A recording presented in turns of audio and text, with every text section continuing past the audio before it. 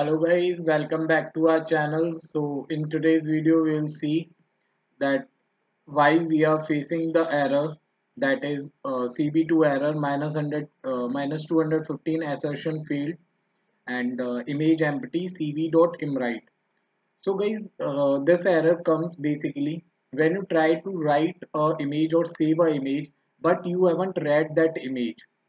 What I mean to say is, like guys, here's a small program, 4 lines of code I've written, 5 lines of code, in which I'm simply trying to read an image from my E directory, that is boston.png, and I'm trying to write it to a new location that is in the E directory but within a different folder, as you can see over here.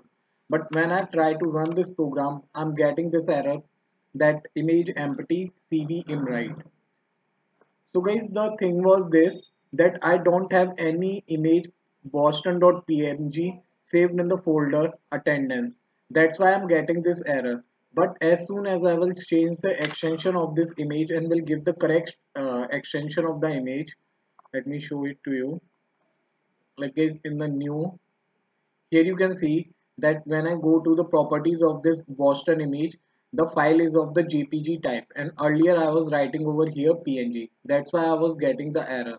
But now if I change the extension, and now if I will try to run the program, here you can see that this is the image of the boston.jpg, and I got this image saved in the Python YouTube error folder in the same directory, and I didn't got any kind of error. And guys, one more thing I would like to add over here is that whenever you are giving a path to any file, then either use these double slashes or put a R before the string and remove these double slashes.